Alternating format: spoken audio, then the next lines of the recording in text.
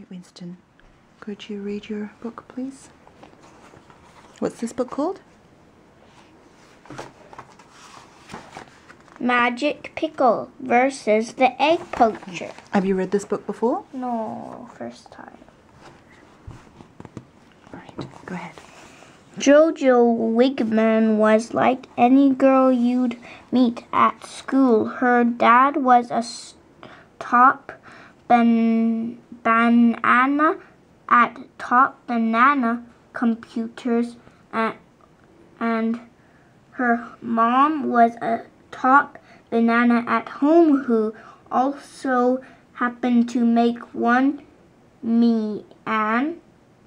banana cream pie, but that's another story here. Brother... Hold on, story. Pause. Story There's a period. here. Wait, what's that? Banana. Right here.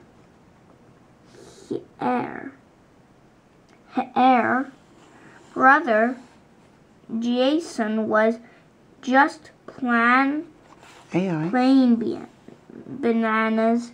The Wigman lived in a house much like every other house on their block, except for one thing. There was a super-powered superhero living under Jojo's bedroom floor.